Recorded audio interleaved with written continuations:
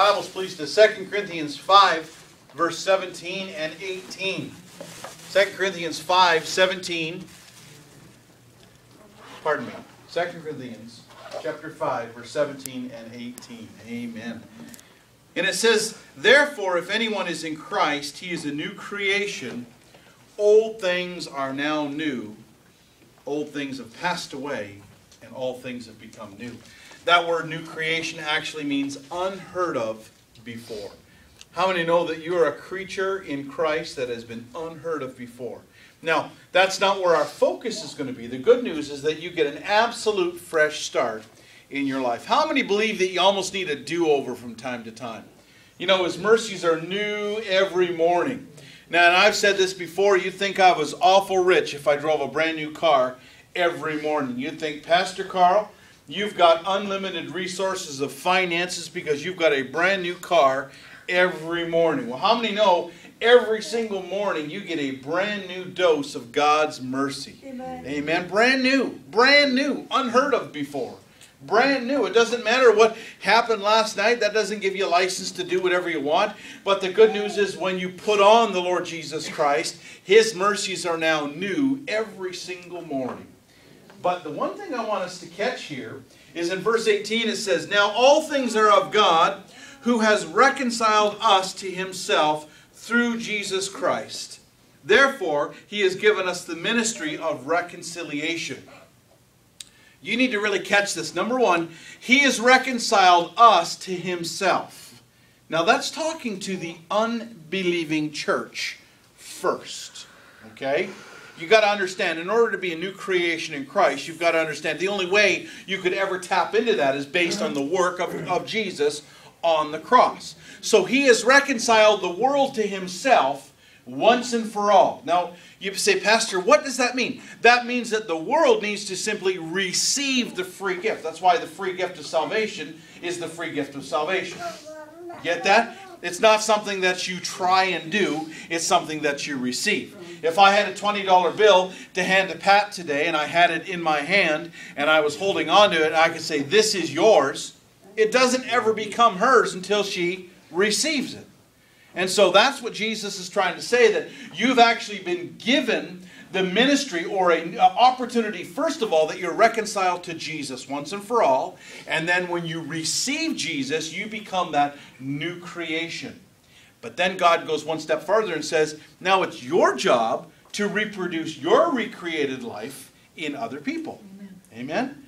Invite a friend to church. I had a co-worker on the phone just the other day. There's some things in his life that he's really having a hard go with. And I said, why don't you come on out? And yes, he didn't come today, but praise God, he's going to be here. Amen? And so you just got to simply just start talking about it. You know, sometimes we hide our candle or our light under a bush. Oh no, don't do that.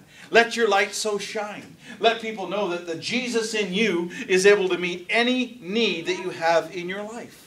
We shouldn't have to go through life sort of becoming this secret agent Christian. We should go through life being where we're proud to say, we serve a living Jesus. We serve a big God. We serve a God that is more than enough, because guess what? Jesus said, you've been given the ministry of reconciliation. Now, Pastor, how does reconciliation fit in the last days? Well, first of all, I want us to look at, there's three things that have gone on. Number one, repentance comes in your life and you become a new creation. You've got to come to the knowledge that there are some things that, you know, have you ever had a friend that has me-itis? You say, well, Pastor, what does that mean? It's never me.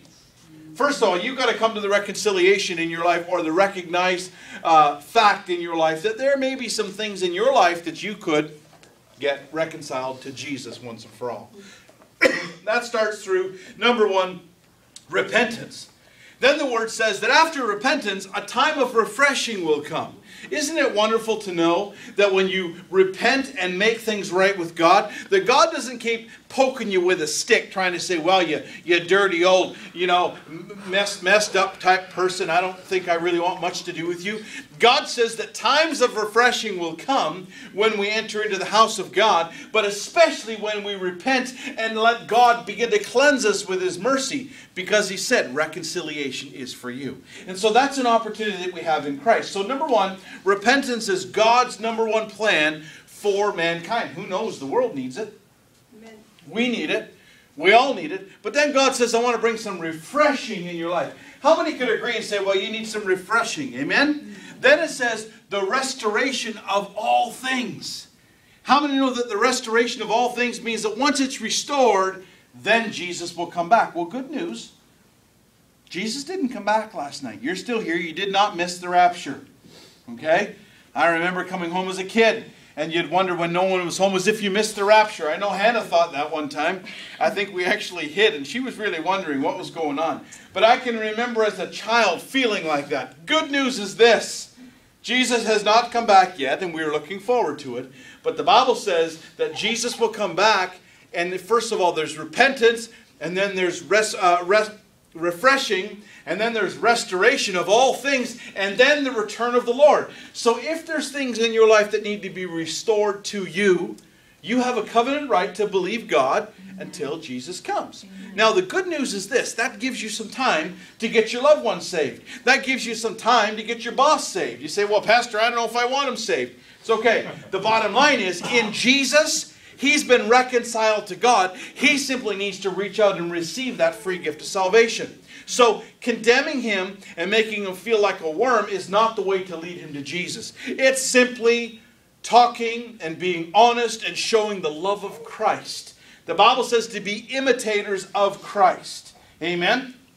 The guest speaker we saw last night, as I was feverishly writing notes all over the card and in different directions. And he said one of the things in being an imitator of Jesus Christ is you're going to have to step out, but you're also going to have to rewind the odd time. Because, you know, if you were to ever watch, you ever watch on TV, I don't watch Jay Leno, but he mentioned last night about a comedian that could perfectly do an imitation of George Bush Sr., and he could hold his hand the right way, and he could talk just the right way, and he could sound just the right way. And obviously the only way he got really good in that, to be a good imitator of that particular president, was to watch him and to listen to him and to focus on him and to rewind and say, well, how did he hold his hand there? And how does he hold his mouth? And what are his expressions like? And what are his thoughts like? And before long, there would be people that would say, absolutely could maybe do a better impression than even the person himself.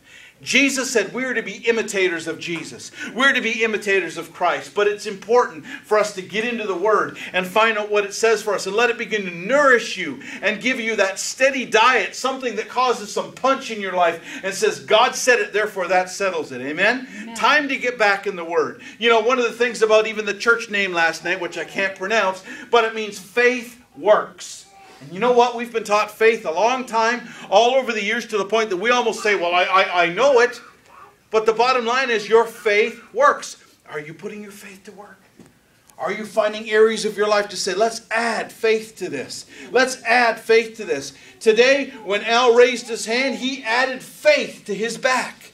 He said, I'm not going to sit here the whole day like this. I'm going to receive that, what was available. Just like that $20 bill being made available to somebody, or salvation being available to somebody, or healing being available to somebody. He took a step and said, I receive that as mine. Yeah. Today, I challenge you. What are you receiving as yours? Before God can bring refreshing or restoration in your life, one of the setbacks is condemnation. I can't. I won't. I don't deserve it. Didn't the prodigal son struggle with that?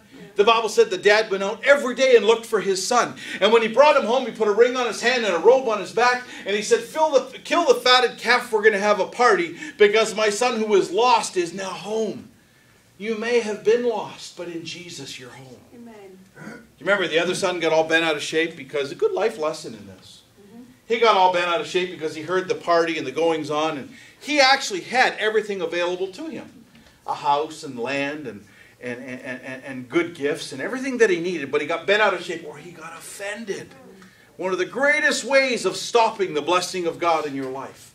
And he said, look at your wayward son. And he started to condemn him and go, he was this and he was that and he was this and he was that. And the father said, hey, all of these things are in the past, number one. Number two, everything that he has now has always been available to him and to you. But because of his offense, it was blocking the blessing that God had for the older brother. The younger brother, he was lost, but now he's found. I wonder those areas of our lives where we say, well, Pastor, maybe I've been lost in those areas, but now I find the Word of God, or I find a Scripture that matches my problem, and I begin to say, that is mine. That's your first step towards seeing reconciliation or restoration in your life. First of all, is to acknowledge yourself. Because you see, self is what keeps us from the cross. When you receive Jesus Christ into your life and say, I'm surrendering self, I surrender all, I come just as I am, that's really where you've got to start. And when you begin to start at that place, God can then do an amazing miracle in your life. And God says, I'm going to bring you times of refreshing. I'm going to begin to restore all things back to your life, because God has now given us the ministry of reconciliation, because He's restored you. Amen? Amen. All right. So 4 things must take place. Go with me to Acts chapter 3. Acts chapter 3.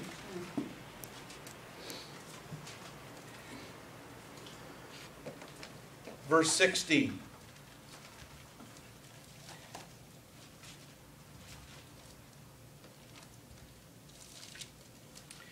And it said, and this is talking about the lame man, okay?